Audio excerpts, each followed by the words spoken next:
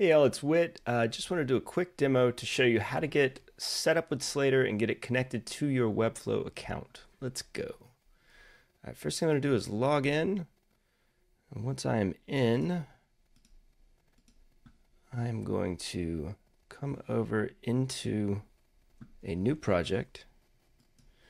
And we are going to go ahead and connect this to Webflow. I've got a demo site over here already.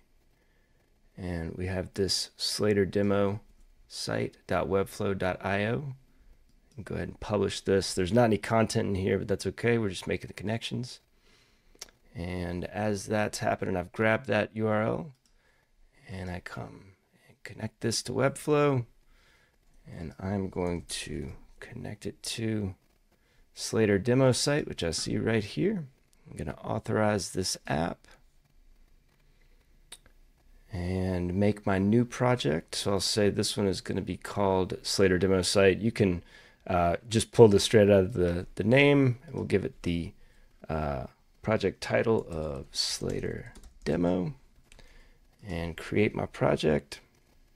And then the next thing I want to do is just navigate over here to this connections, and you'll see here there's a single script file. What we do is we manage connecting all of your pages to your Slater files for you. So you just really have to add this one script. I'm going to make a quick console log hello world and save that as hello.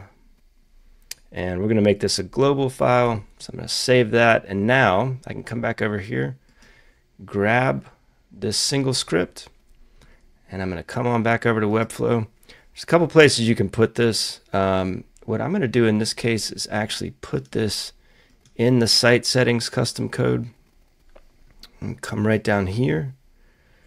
And we're going to add this right before the close body tag. And you'll see it brings over a lot of different stuff that handles page load.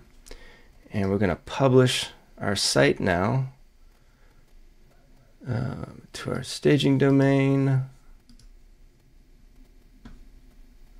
which we can see through the designer, and publish the staging. And now when I open this, I should in my console see this Slater loaded Slater demo 4468.